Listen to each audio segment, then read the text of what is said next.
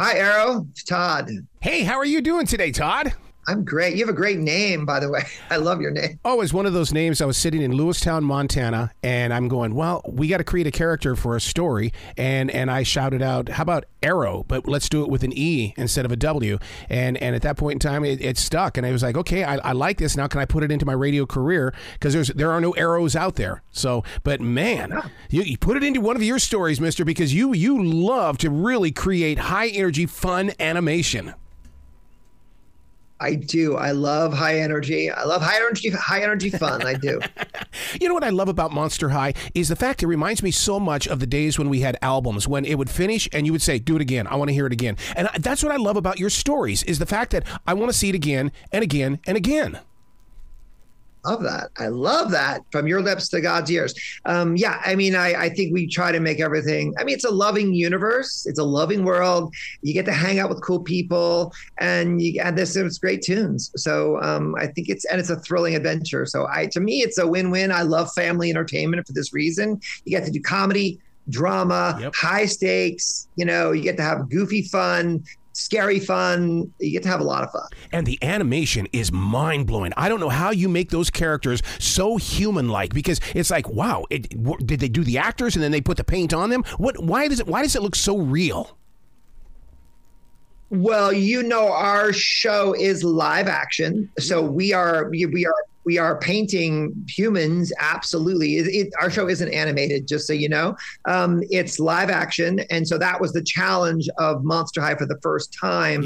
Was there's an animated franchise that launched just after the movie, and we were the first live action version of Monster High, and there's adults, of course. And so, you know, the actors, it's a grueling movie for the actors on many levels. They spend 5 hours in hair and makeup, 3.5 hours to put it on, an hour and a half to take it off. So, and then they're shooting an 8 to 12 hour day, depending on what their work is. So it takes a lot of grit to make this world look that pretty. Yeah. See, and the way that I was using animated was the way that the bodies, the facial expressions, the way that people move on the way with the actors and things. Because I mean, it's so, I just love the way that there's always something moving and it takes you someplace.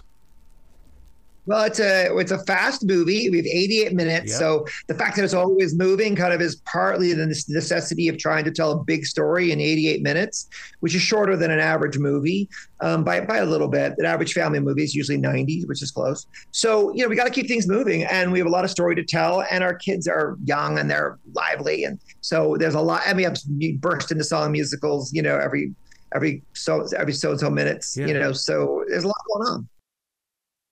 As a mobile DJ, I get to perform at elementary schools and middle schools, and I always think it's fascinating that how they come up and they request songs that they've seen in the Monster High movies. Because it's like, how did you find this song already? But it's because Halloween to you is the entire month.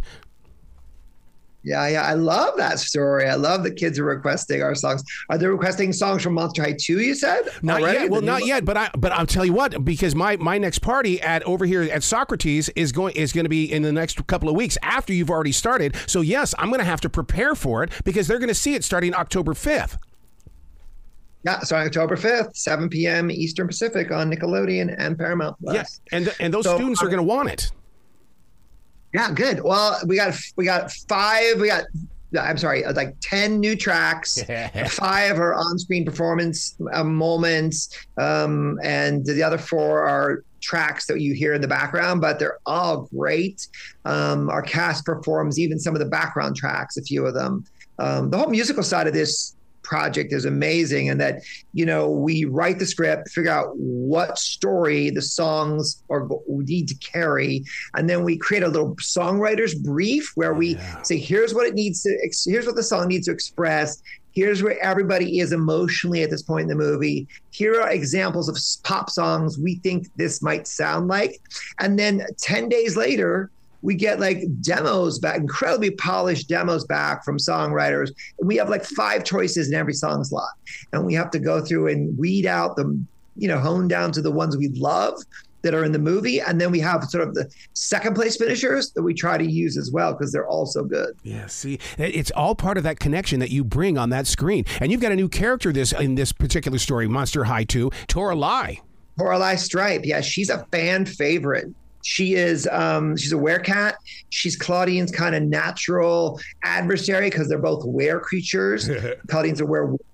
And so and Toralei's old school. She believes monsters first. She believes that some of the inclusion that Toralei manifested in Monster High 1 is not best for the safety and security of monsters. The reason Monster High was created because monsters weren't safe in the human world. So Toralei really pushes up against why a half monster, half human would be welcomed at Monster High. Why are we doubting what we've always been? So Clawdeen's going to face some ideological challenges in this. Wow. Monster High 2, October 5th, Paramount Plus, Nickelodeon. Dude, you've got the right ingredients to to put us in the spirit of Halloween.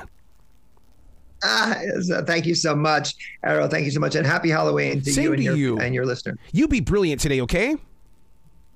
Yeah, I will do my best. You too, sir. Thank you so much. I love that. Okay.